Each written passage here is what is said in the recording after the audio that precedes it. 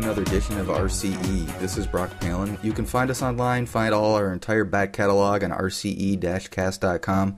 You'll also find the links to Jeff's wonderful high-performance blog, as well as as well as all of our Twitter handles and everything else like that. I also have, again, Jeff Squyres, one of the authors of OpenMPI, and works for our Cisco systems. So, Jeff, thanks again for your time. Yes, and apparently I have a wonderful blog that everybody should go read. Actually, there's been some fun stuff recently about process affinity and things like that. I love bringing up that stuff because most people don't appreciate the complexity of the internals of your servers and how it actually affects the performance of your HPC jobs, and you don't even know it. So go read them. They're good stuff. So let's go ahead and roll right into our guest today. This one's been requested a couple of times, and it's taken a little bit to get this lined up, but we finally have it. We have with us Jeff Darcy of Red Hat, and he's going to be talking to us about Gluster, a distributed parallel file system, but I'll let him get into the details of what's unique about it versus the other offerings and things like that. So, Jeff, take a moment to introduce yourself. Hi. Good to be here. I've been involved in distributed storage and HPC or semi-HPC for about 20 years since I was working on NFS version 2 back at Encore. My most recent gigs have been working on Lustre at SiCortex, sadly missed, and now I am at Red Hat, where I started a project called Cloud FS, which was based on Gluster FS, and since we acquired the company behind that, I've been one of the architects and, to a large degree, the public face for that project. Okay, so can you get into a little bit about the details of Gluster? Well, the idea behind Gluster is that it's scale-out storage. So it is based on the idea of getting a lot of commodity servers. It's largely a cost play. It's a convenience play. It's a little different from some other systems in that it has no single metadata server, and in that it is extremely modular. I sometimes say that it's not so much a file system as a way of building file systems. We just happen to have built one, but you can actually use the interfaces that we provide to build others. So that's actually one of the real key things about it is, particularly in something like an HPC context, where you may have applications that can benefit from a very specific optimization, you can actually build that optimization in because the file system as it is now may not perform that well for you, but with just a little tweak, it can really make a huge difference. Now, let me zero in on that. What exactly do you mean by an optimization? So this is coming from a guy, I don't know anything about how file systems work. So could you give me an example of, let's say I'm going to be running a specific application and it has a specific file pattern or file access pattern. How does that translate to an optimization that I can build into the file system? Well, there's a couple of examples that I've come up with. One is the case where this is a little bit far afield, but you have a script that's pulling in dozens of other scripts that are spread across dozens of library directories or something. And the way that things work is to ensure that we're getting current data. We actually have to go look in each of those locations just in case the file showed up there. And so we're actually doing a lot of lookups that fail. And we're not remembering the fact that we did a lookup that failed. So those kinds of operations and those kinds of workloads can perform very poorly. So I actually implemented a translator that remembers the failures. And if we failed within the last minute, then we'll fail again immediately, quickly. That can make a huge difference for those types of applications. Another one, which is probably more relevant, is something kind of like the parallel logging file system that was developed at one of the national labs. And what it does is, as you write out files, it actually writes them locally and then asynchronously will spool them back to the main store later. So if you have a workload that's actually dribbling out little bits of data across a whole bunch of files, if you don't do anything special, that's going to perform really terribly because every one of those tiny writes is going over the network. But with something like this, they all get batched up into huge blobs that get transferred very efficiently. And with PLFS, the real thing, they've seen really significant speed ups on a lot of real applications. And so you can do the same sort of thing in Gluster as a translator. So that, like, catching everything locally and moving it back, one, don't you have a global file system consistency problem if one of those clients goes away? And two, is this like completely transparent? Is this just like a standard feature, or is this an add-on? This would be an add-on. In fact, it's one that's still in development, but it's an example of the kind of thing you can do. And yes, you're absolutely right. It's a consistency problem. And what we found with Gluster is that we have defaults that are very strongly biased towards consistency, but a lot of applications don't care about that level of consistency. That they're actually prepared and able to make a small sacrifice in consistency to get a huge performance improvement. So what we've done is, while we set the defaults very conservatively, we've provided a mechanism by which you can relax those defaults in ways that make sense for a particular application. So, just into that just a little bit more, to do this kind of translator thing, do I have to, as an application writer, and I'm writing my physics application, do I have to use like a Gluster IO library, or when using these translators, can I stick to some sort of generic POSIX, open, close, MPI file open, MPI file close, things like that? There's actually a lot of flexibility there. Translators are part of our core infrastructure, which is independent of what access method you're using.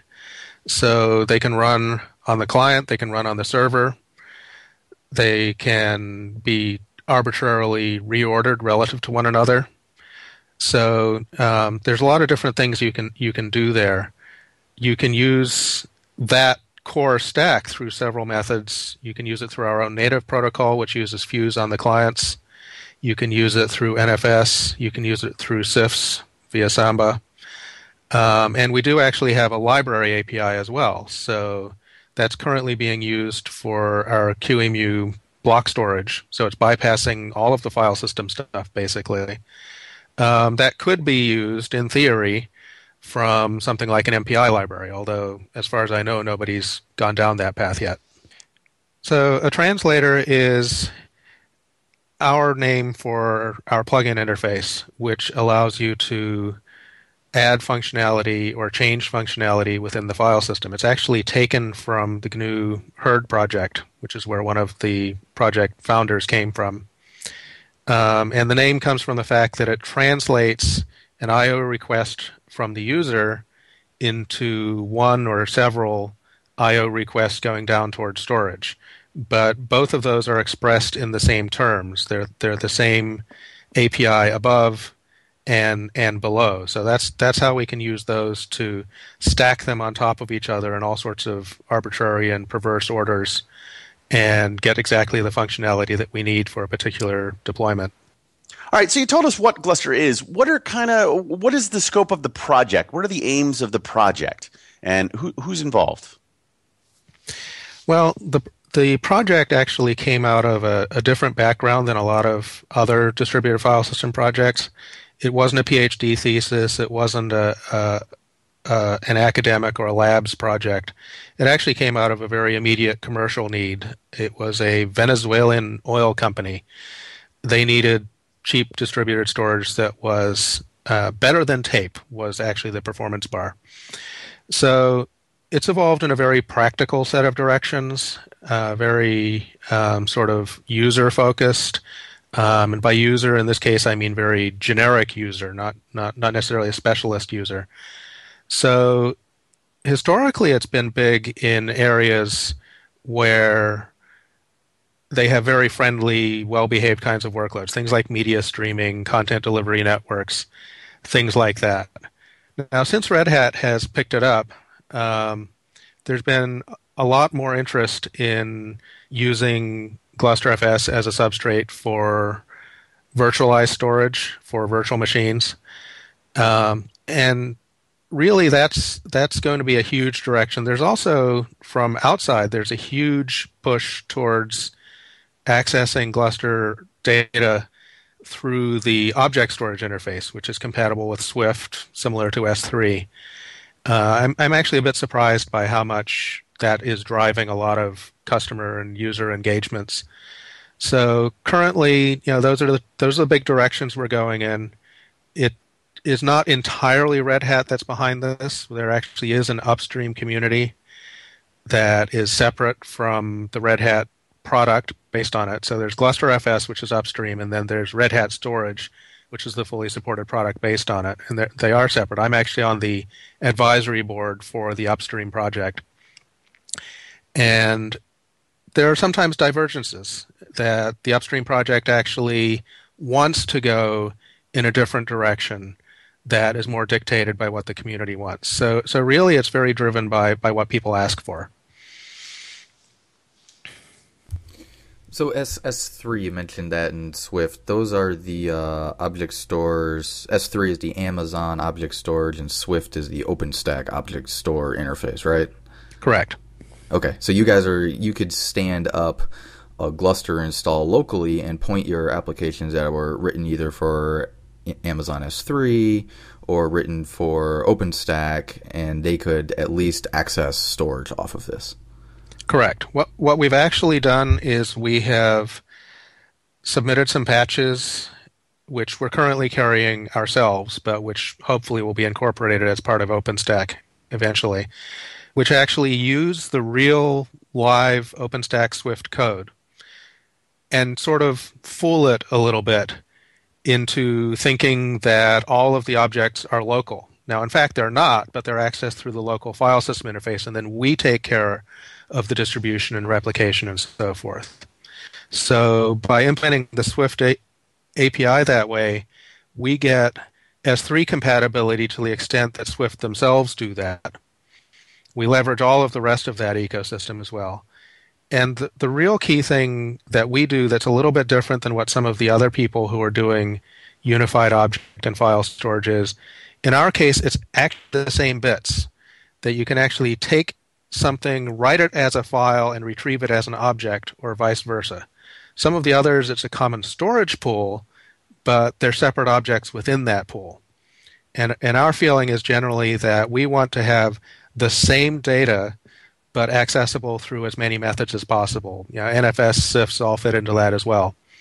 So it's really a very valuable thing. Hadoop fits into that also, that you can write stuff through any application that can use a POSIX file system API and then use it directly in Hadoop without having to import it. And vice versa on the backside if you want to get data back out. So most of our listeners are HPC focused, or I assume that because that's my focus. And a lot of these systems traditionally use a POSIX-like interface, even for distributed parallel file systems. Can you touch just a moment for those of us who are ignorant of object stores, exactly what an object store is and how it differs from like a POSIX interface? Well, they're basically similar to a file system interface, but fairly deliberately dumbed down, you might say, or simplified if you were feeling more charitable. I'm a bit of a file system bigot because I've been doing it so long. The idea is that there are certain things about POSIX that really inhibit scalability. And we saw some of this years ago from the PVFS people and others who said having to conform to some of these strict atomicity and ordering and consistency rules really makes it hard to create something that scales. And the object store guys took that even further, and they said, well, okay, we're going to have a single directory hierarchy. We have buckets or containers, depending on which actual project you're using, and then you have objects within those. You're not going to have arbitrarily nested directories. You're not going to have the richness of attributes. You're going to have a different permission model. You're going to have a different data access model where it's pretty much limited to whole object get and put. There's no single byte overlapping writes within the middle of an object. And all of this is done with the idea of making it simpler and making it easier to scale it. So in some cases, you can use it the same as you would a file, and in other cases, you can't. And even in cases where you could, you do have to change code to use a different interface. So there's pluses and negatives. A lot of people like it. That's why we do, why everyone does it. But it's not quite as flexible as a regular file system interface. So you mentioned PVFS in there, and we've had them on the show. And so there's a parallel file system which has multiple machines with multiple LUNs, all presenting a single file system interface. And then there's the ability to do parallel I/O, which is having multiple clients write to the same file simultaneously. Can you do that with Gluster? And if so, can you do it using the object interface, or do you have to use the POSIX interface? Well, since the object interface is largely whole object, then essentially no, you can't do it that way. You can do it through the file system interface. We are nowhere near as sophisticated in handling that as the PVFS folks are. That's a focus for them. So I actually have worked with those guys. I was out at Argonne as part of my SiCortex duties at one point. Almost got snowed in fact. It was pretty ugly. So, I've had talks with them about this, and we're broadly in agreement that that's kind of a special thing. What we do, since we are very, very strict about maintaining the POSIX ordering and consistency guarantees, we're doing a lot of locking and back and forth. One could imagine that we could evolve in a direction where we skip that locking for applications that have their own forms of concurrency control and get better results. There's probably other issues that we'd have to resolve before we're really good at that. Right now, the workloads that we work best for are the ones where those sorts of things don't happen. They work, they just don't work well for us right now. All right, so if we take this concept of a translator and some of the ideas that you mentioned previously, like playing with locking and knowing what the application is going to do, and integration with MPI and so on. Obviously, I have a large MPI bias since I'm an MPI guy. What do you imagine could be done just as a thought experiment here? From an MPI perspective, where the goal is to have many processes simultaneously reading and or writing to the same file to get some kind of speed up, get some kind of optimization. What do you think MPI should do to speed this kind of stuff up? What kind of hints can it give to Gluster? Well, there's a couple of different directions that I think the communication can go there. On the one hand, if MPI could tell Gluster that it knows something about what it's doing when it's accessing a file concurrently, then we could use that as a signal to relax or elide some of the locking and synchronization that we do. So we'd pick up a big performance gain there. There's things just in the configuration that can happen. In my experience, a lot of the scientific users are pretty comfortable running their applications on top of Scratch space and then moving their results and their data back and forth. So you can skip the Gluster replication, which is actually it has fairly serious performance implications. We're much faster without replication than with it, because in our case, the replication is synchronous. And then there's the whole issue of data placement, that we already have hooks. These are used by Hadoop to find out where copies of a file actually went. So that's across replication, across striping. We'll give you all the information about where the bits of the file are. So that can actually be used by a job control system or anything like that to place jobs where the data is. On the flip side, we're looking at adding features where you could actually have the application or a library tell us where we should put the data. So if you have a job that's already running somewhere, then you can tell us where to put the data that comes out of it. The degenerate case is just to put it where we are. We actually have that already. But another case would be telling us to put it on some other node where we know the next stage of a computation is going to run, or at least put it within the same rack, put it somewhere attached to the same switch, things like that. So there's all sorts of opportunities there for the application layer and the job manager and Gluster to communicate about data placement. I think that's actually a really interesting research area that hasn't been adequately explored in a practical context. There's some academic work, but not a lot out in the real world. Okay, so it sounds like you want to implement a lot of these functionalities by using translators and other things. These translators, are there something that I can, as a user, inject from user space, or is this something that has to be like set by the admin globally?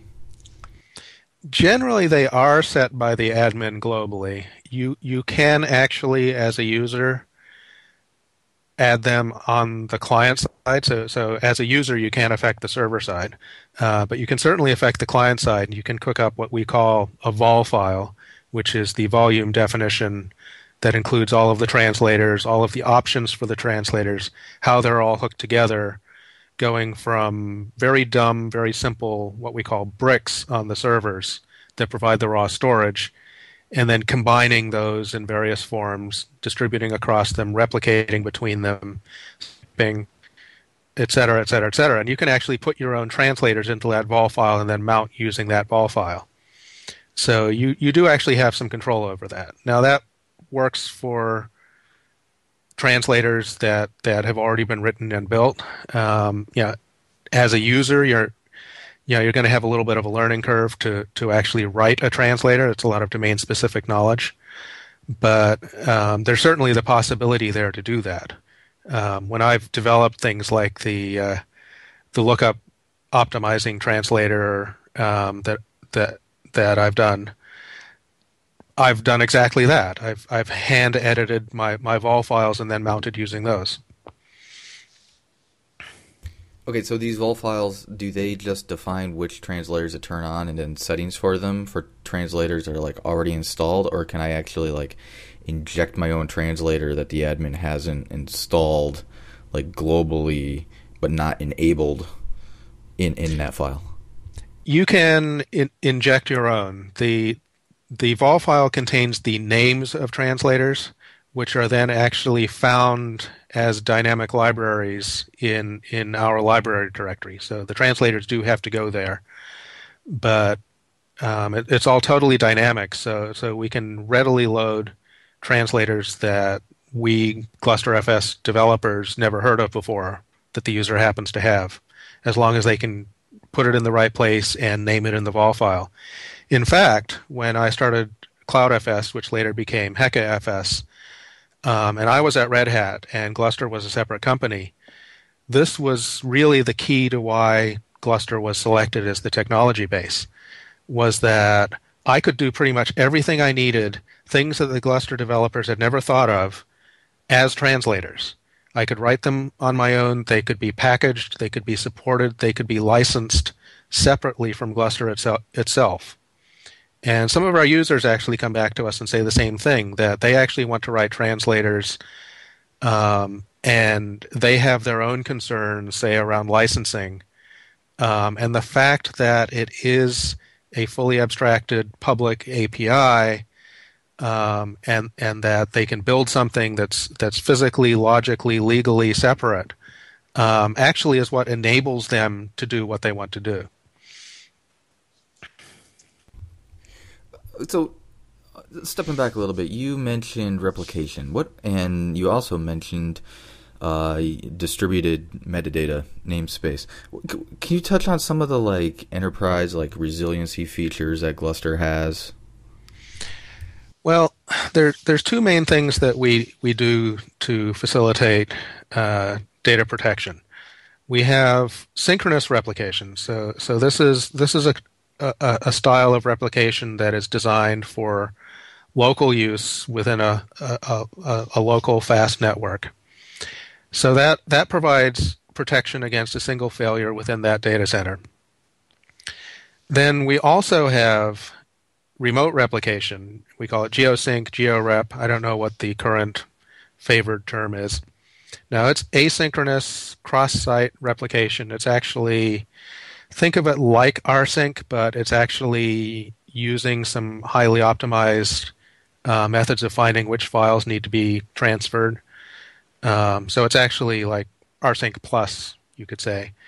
And that's more of a disaster recovery. Your whole data center blew up, or you lost connection between two data centers. That's sort of a need. So you can actually use both of those. We are looking at adding other things that play into that same data protection space. For example, bit rot detection.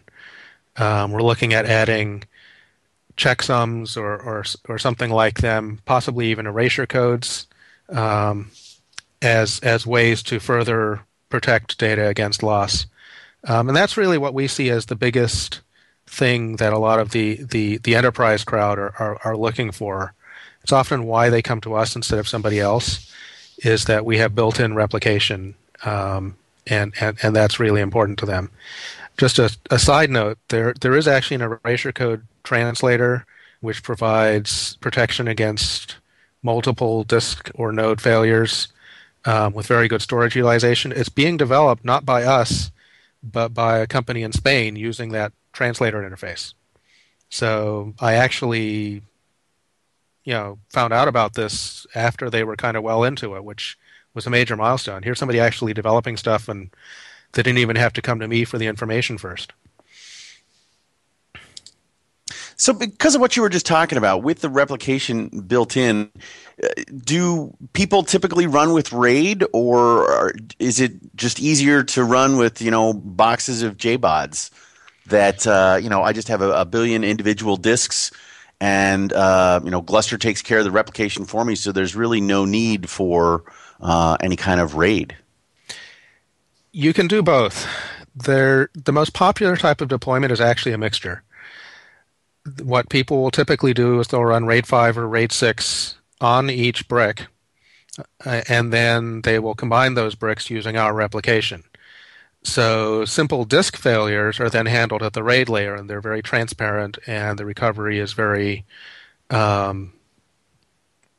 performant to the extent that RAID recovery is. At least it can be done largely in hardware if you have a hardware RAID controller. And then node failures are handled at the higher level by our replication. So you're getting both kinds of protection. You're dealing with the most common failure mode in a very efficient way. You're dealing with the less common failure mode in a less efficient but still functional way. And then on top of that, you can have the replication to a whole other data center. So the even less common failure is handled in yet another way suitable for that need.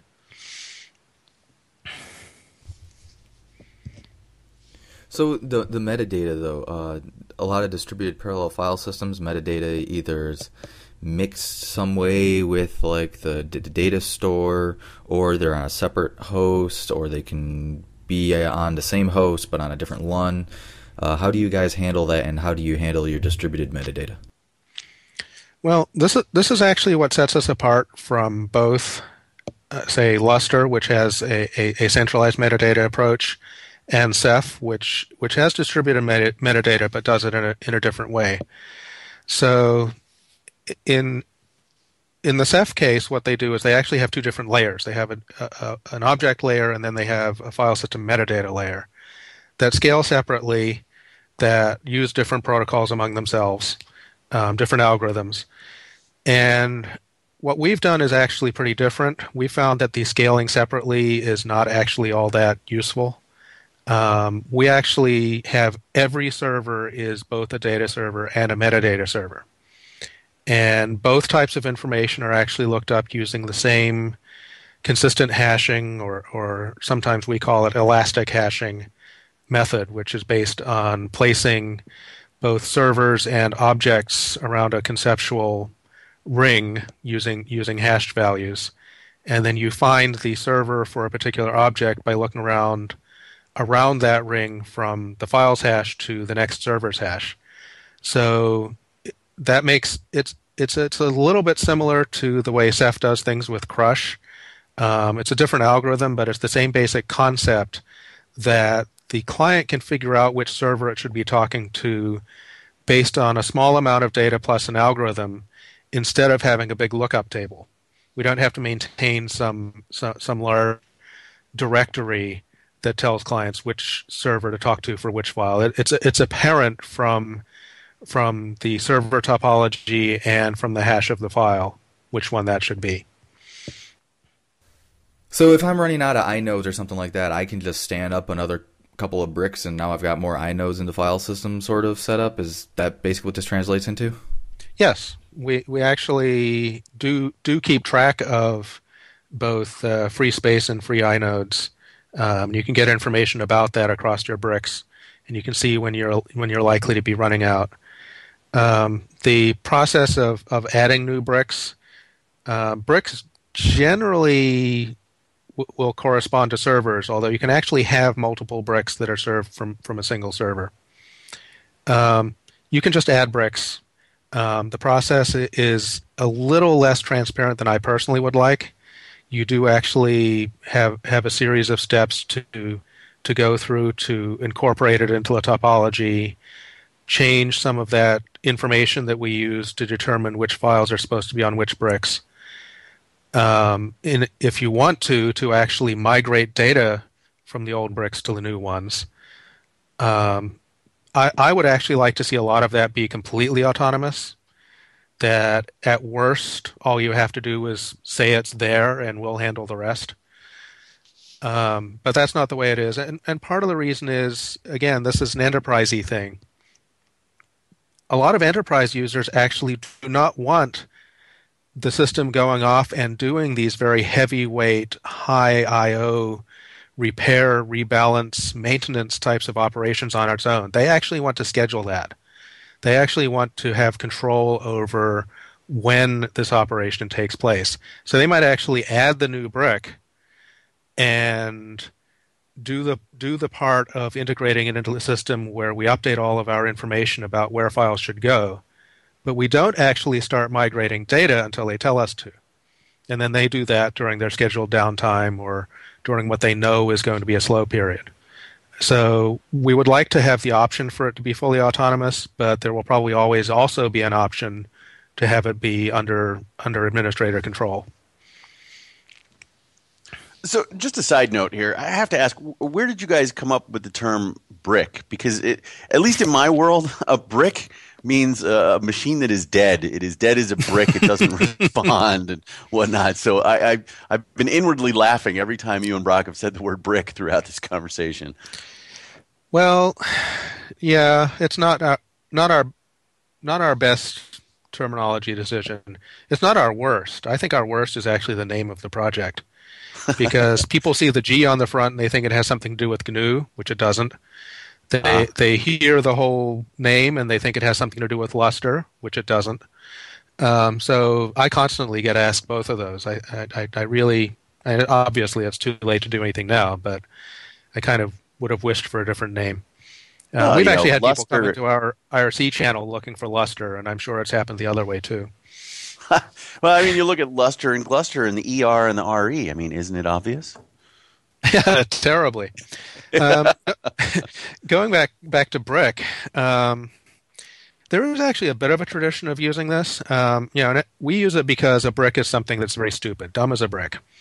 And that's actually one of our design principles, that the server should actually be providing a very base level functionality, and that a lot of the intelligence is actually pushed to the client that might be on the server in most other systems. For example, replication. In most systems, that's a server responsibility. In our case, the replication is actually done directly from the client. Distribution and hashing, similarly, are done directly from the client. So that's kind of the idea there. There are other projects that have used the same terminology, like FAB, Federated Array of Bricks, was a project that I think preceded us. And I think it's shown up in other contexts as well. It is unfortunate that it has overlap with other uses of the term, though. So That's an interesting design decision you say there, though, that a lot of the intelligence is down at the client, and it kind of sheds light on something you said earlier about how replication has severe implications on performance. And I would assume that that's because it's happening at the client and not at the server. What are some of the other trade-offs that you have experienced because of that by putting things at the client instead of the server? You just mentioned a bunch of the positive effects of that. What are some of the negative effects? Well, there's definitely a negative effect in terms of performance for replication. There's also a negative effect that I've seen a couple of times as I try to do new things, that because things are at the client, if you want to do anything that involves a read, modify, write to update a fixed size block of data, then you're talking about a read, modify, write between the client and the server, which is much more expensive than a read, modify, write just on the server. So we've hit this when we were doing encryption using block encryption methods. We've hit this with erasure codes. We're going to hit it again with deduplication. So these are all things where it would, in many ways, actually be better for us to put that functionality on the server. Now, through the translator interface, we can do that. We can implement the protocol or the algorithm in a translator or a pair of cooperating translators, which may run one on the client, one on the server, but may also both run on the server. And there's different trade-offs. Running it on the client means you're pushing functionality and work out to the most numerous components, which is often good for scalability. It also means that you have an availability advantage, that the client already knows where the alternates are if it needs to do anything about a failure and so forth. But then there's that performance negative. So if you're comfortable with dealing with availability some other way and you want the better performance, then you can actually move some of that stuff to the server side. Now, that's not necessarily supported currently by our CLI and configuration tools. The low-level infrastructure certainly can do it. I actually do that myself on a regular basis just for fun. But I think in the future we're going to start opening that up a bit more so that moving functionality between the client and the server, which has historically been on the client, will actually be a fully supported and transparent kind of operation. Okay, so let's talk about performance a little bit. I guess there'd be two different ways to ask this question. One would be how does the performance scale for a normal POSIX interface as you add bricks? And then what's the performance of a single client in the, you could say, standard config of out of the box with the basic replication? Well, as I'm sure you know, talking about performance is a really good way to get yourself in trouble. We are generally not trying to be the performance king. So that's kind of a decision that has often been painful, but it's one that we made pretty early on. Scalability is excellent, at least in the I/O path. So you can continue adding servers and see a very nearly linear performance increase for what we would call well-behaved workloads, large block, sequential, streaming type of workloads. Some of our biggest users are media services, things like that have exactly that kind of workload. And we have configurations with I think the biggest, I can't say who it is, but I think it's a few hundred servers. Now, when you start getting into workloads that are more small I/O, small file, random, synchronous, single-threaded, then we don't do so well. I'm actually a little bit surprised. I've done some comparisons myself. I think I've probably run more parallel and distributed file systems than anybody. I've run, I think, 10 of them at this point, often on the same hardware. And I'm actually a little bit surprised that we generally come out pretty well, even for workloads that I wouldn't expect to. But it's not really our primary focus right now. The one thing that is really kind of awful for us, maybe I shouldn't even be saying this, but what the heck, I think people deserve to be warned, is the many small files types of workloads. And I know these are actually very common in HPC. I've been burned by these many times, where you have tens of thousands, even up to millions of files in a single directory.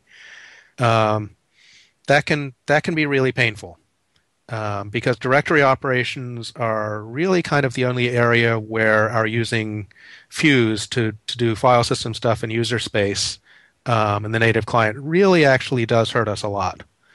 A lot of people complain about Fuse.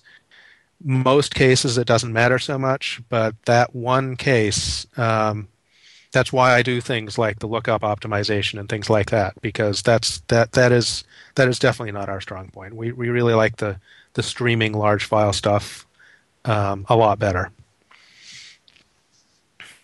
Yeah, I don't think you're alone in that space for any of these distributed file system things where you've got multiple RPC type requests going back and forth over the network all the time.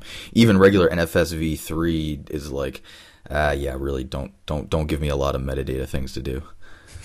Absolutely. I think we still suffer, but yeah, it is to a certain extent a characteristic of being distributed. At some point, the fact that you are physically separated across a network is going to show. Mm-hmm. So, kind of moving on from the performance thing, what's the strangest use of Gluster you've ever seen? Well, I actually spent a fair amount of time considering this one. So I'm tempted to say that NASA's use of Gluster is pretty far out, but that's just kind of obnoxious. I know there's a few porn sites using our stuff. I should hasten to add that I know that because I've seen references to the technical matter. Obviously, yes. The strangest use that I can actually think of that I really know something about is I actually have used Gluster myself and used our replication component in particular to do a file system migration just on one machine. That I set up a translator arrangement where one half of the replication pair was the old file system and one was the new one. And that way I could do the migration from the old one to the new one while the file system was live. Cool. Here's a question I like to ask developers and projects, and it's sheer curiosity just because I love to hear what people say about this. What version control system do you guys use for your source code, and why? Well, we use Git. I'm not entirely sure why it's Git other than, say, Mercurial or Bazaar.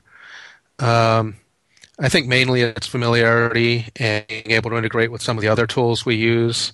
So, for example, we use Gerrit, we use Jenkins, we put code up on GitHub. We have robust internal support at Red Hat for Git repositories and for all those other things that are all part of a Git workflow.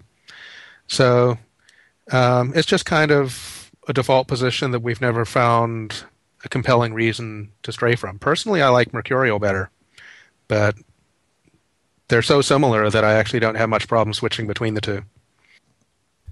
Okay, so future features.